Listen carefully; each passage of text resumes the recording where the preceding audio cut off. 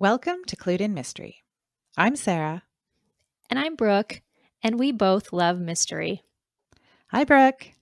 Hi, Sarah. I'm so excited to talk to you today about this really fun topic. Yeah, we're going to talk about locked room mysteries. Yeah, I'm looking forward to this. All right, I will start us off with just a little background on locked room mystery and a sister trope, closed circle mystery. And I like to think about these two like sisters, those sisters that are so similar and related that they often get confused with one another. Both of these mystery tropes have been around literally since the beginning of the genre. You'll remember that we spoke of the murders in the Rue Morgue in our episode about Edgar Allan Poe as being a seminal piece in the beginnings of detective fiction. And not too far behind, we find closed room mysteries being a key component in many of the Golden Age favorites. So let's take a look at each one of them separately in order to understand their differences and similarities. The locked room mystery is a term used to describe a story in which a crime takes place in a literal locked setting, making the committal of the crime seem impossible. It typically involves fewer characters, perhaps just the victim, the killer, and a patsy. These puzzle stories are often howdunnits rather than whodunits because the sleuth has a good idea who the murderer is, but must prove how the killer managed it in order to ascertain guilt. Other names for this type of mystery is an impossible crime or a miracle problem. The term miracle problem is the idea that there is no earthly way for the crime to have been committed. This opens up the possibility for characters in the story to suspect a spiritual or supernatural explanation for the crime, until the savvy sleuth comes in to crack the case, that is. The sister trope of closed circle mystery, on the other hand, includes a number of people isolated together when the crime occurs in their midst. They are somehow cut off from the rest of the world, perhaps by an avalanche, a plane crash, or being stuck on an island together. It becomes clear very quickly that one of them must be the perpetrator. No doubt, many Agatha Christie novels are springing to mind. That's because this was a very popular setup in the golden age of mystery and heavily used by Christie and other writers of the time. And so, we have locked room mysteries in which a crime takes place in a closed location, and a closed circle mystery involving a limited number of suspects confined together. Confusing, right? For me, examples really help. I've already mentioned the murders in the Rue Morgue as a great example of a locked room mystery. In it, two horrific murders are committed in a locked bedroom on the 4th floor of a Paris home. It seems completely impossible that a murderer could have gotten in and gotten out because the doors are locked from the inside. Another early example is A Terribly Strange Bed by Wilkie Collins, where an English visitor to a gambling house in Paris stays overnight in the building and is nearly killed by a specially constructed bed. For examples of closed circle mysteries, we must look no further than Dame Agatha herself. Whether a train car in Murder on the Orient Express, a creepy house on a private island in And Then There Were None, or a Nile cruise in Death on the Nile, the Queen of Crime knew how to put together an interesting cast of characters, isolate them, have a body drop, and let the fun begin. It's easy to see why these two related tropes get confused, and also why the catchier term, locked room, has become shorthand for both styles of story. And maybe, in the end, it's all just semantics and we should simply enjoy the stories. But this is what we'll discuss together next. Great. Thanks for that introduction, Brooke.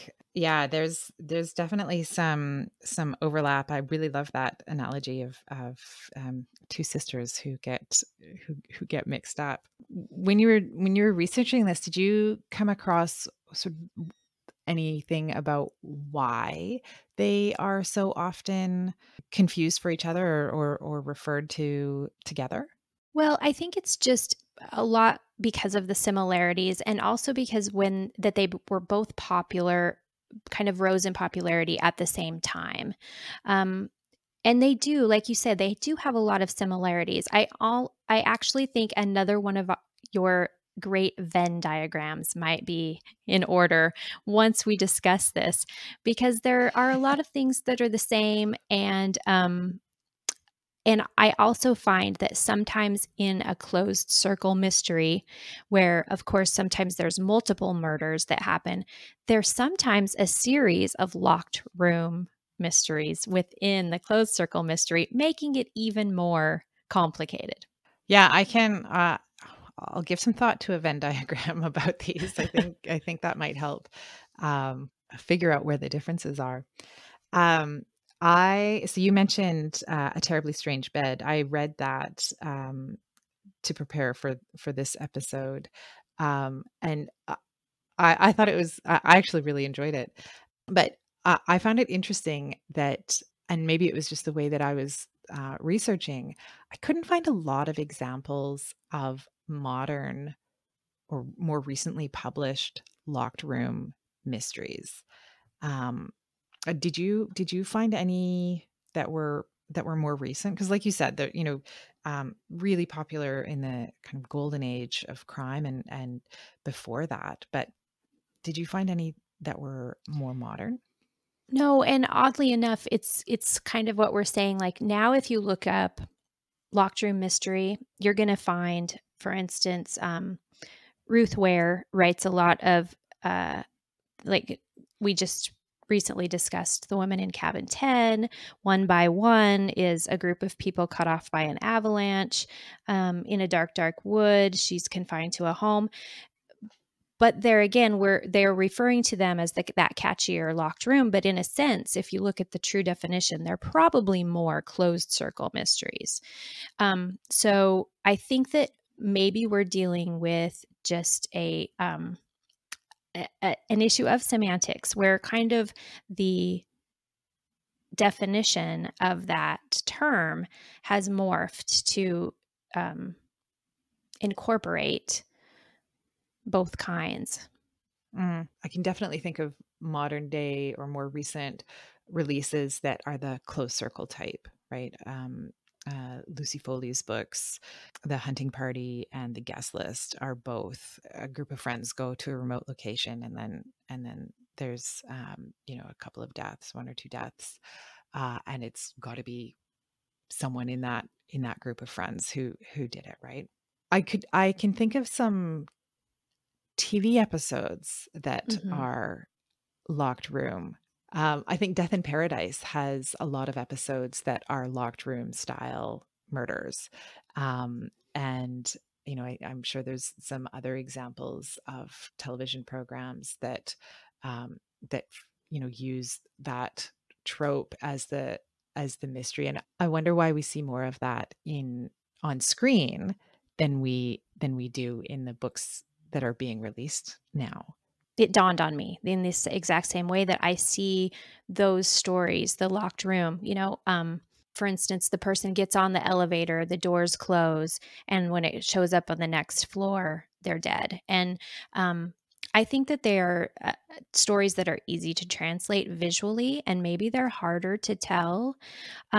It's also, I think, maybe our contemporary reading preferences, because they are such a puzzle mystery.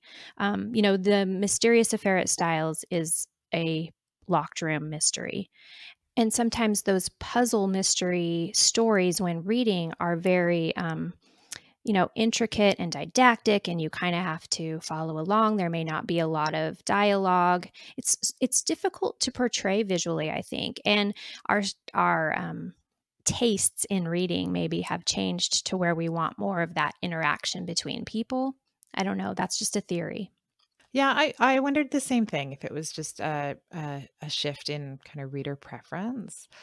I did read a number of locked room short stories. There's definitely more of those stories even that I read that were written by authors writing 50 years ago, 70 years ago, 100 years ago. Hmm. Um, and yeah, I wonder if you're right, if it's partly a shift just in terms of what readers are preferring to pick up. And so that's just reflected in what gets written and what gets published. I learned through my research that the critics consider the master of the locked room mystery John Dixon Carr, who wrote apparently one after another of these stories in the 1930s and 1940s. And so that's something I've put on my list to look into. And as an interesting side note, he is one of only 2 Americans to have been inducted into the prestigious Detection Club. So he definitely did a good job with those locked room mysteries. Yeah, I read one of his short stories to prepare for this, and I definitely want to read a couple more because I thought it was quite good. There's some of the Sherlock Holmes stories are locked room puzzles that he comes up with the brilliant solution. And you mentioned Agatha Christie, so several of her novels, but also she wrote some short stories that were locked room puzzles, and they're great as well. I read The Mystery of the Yellow Room by Gaston Leroux, who so he wrote The Phantom of the Opera as Oh, I well. didn't know that. Yeah.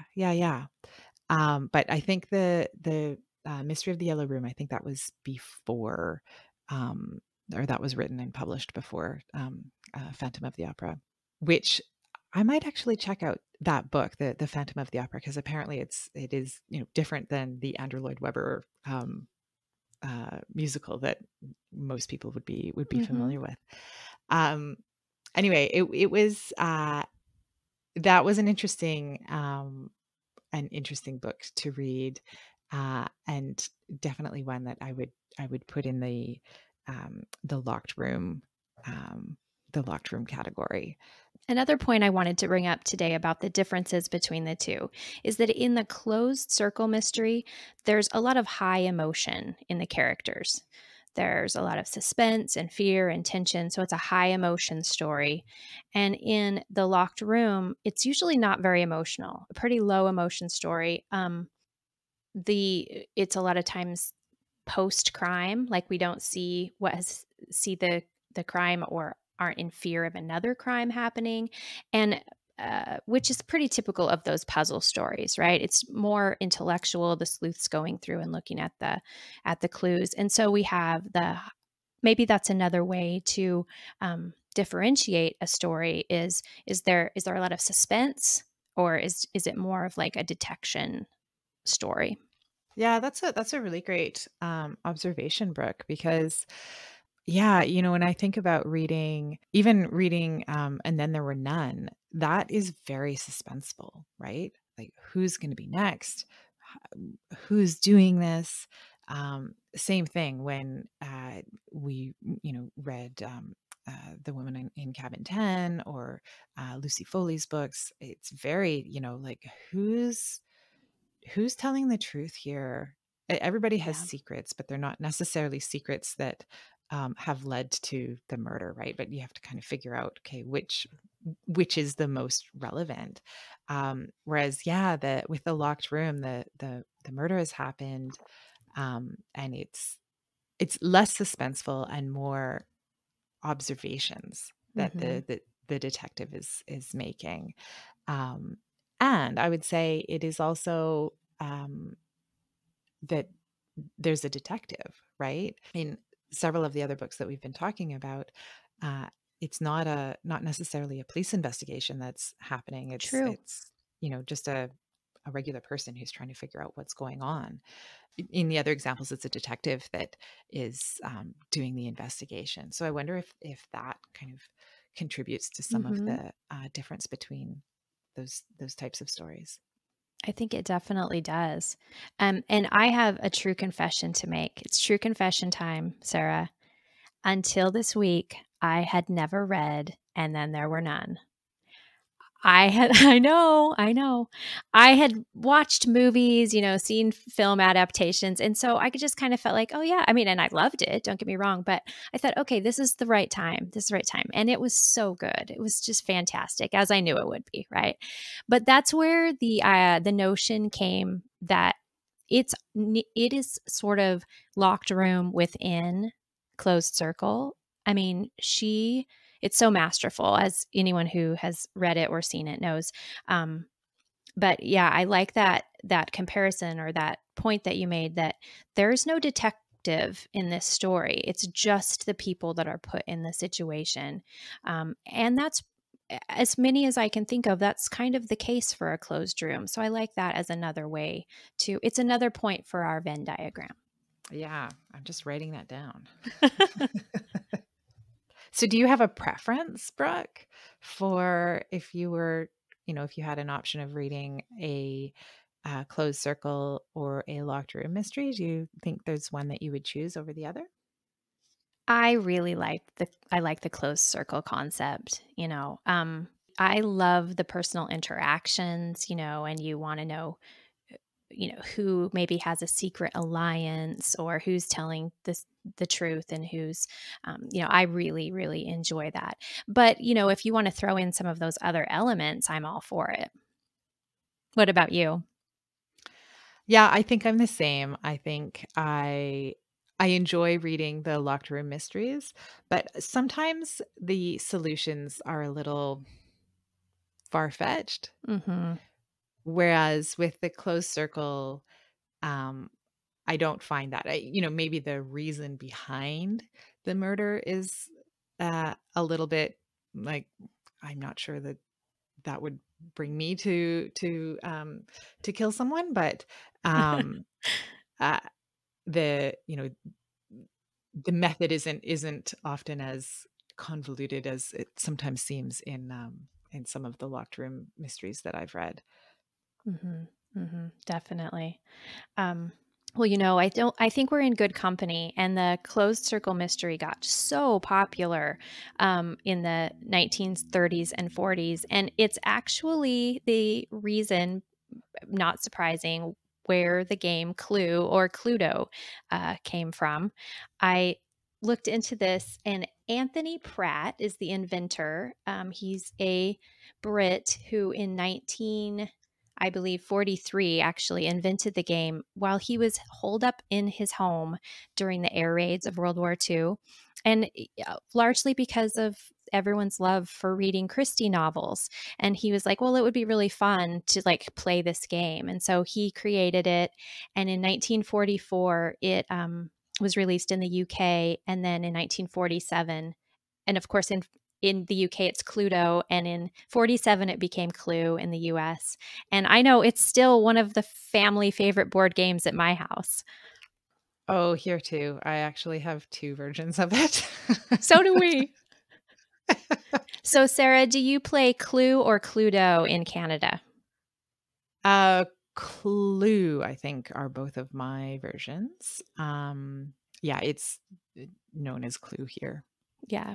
I would Yeah. love to get my hands on one of the earlier editions that Anthony Pratt made, because some of the weapons included a syringe, a bomb, a walking stick, a fireplace poker. Yeah, really fun murder weapons there in the original version. Yeah. Oh, yeah. No, that's such a great piece of mystery trivia, Brooke. I love it. And I think it's fun, lately at this recording, it's fall of 2022, and we've seen kind of a resurgence of especially mystery film. And there's a great release coming up next called The Invitation. In fact, it may have already been released at this recording, where it is a closed circle mystery. A number of people get invited to come to a swanky party at a house, and when they get there, it's not at all what they expected. So I was really happy to see that, and know that this trope is still popular. We still love to watch that story play out. Yeah, excellent. That your comment makes me think of Knives Out, which Yes. I think is a good example of that. Um, it's actually a combination because there is a detective who comes to figure it Hmm. out, but it's definitely a closed circle. And I can't remember, is it a locked room as well? I believe so. I believe so. Yeah. It's like it's the culmination of it all. Great Yeah. reference, Sarah. I'm gonna have to rewatch it because they just announced the release date for the second Knives Out movie, right? I Oh, think it's that's coming great. in.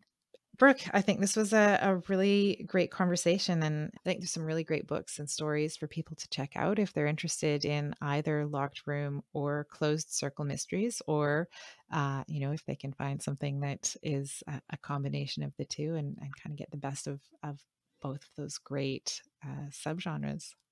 Absolutely. And we will include some links to some articles that I referenced and resources if you're interested in learning more. But for today, thank you so much for joining us on Clued In Mystery. I'm Brooke. And I'm Sarah, and we both love mystery. Clued In Mystery is produced by Brooke Peterson and Sarah M. Stephen. Music is by Shane Ivers at silvermansound.com. Visit us online at cluedinmystery.com or social media at Clued In Mystery. If you liked what you heard, please consider subscribing, leaving a review, or telling your friends.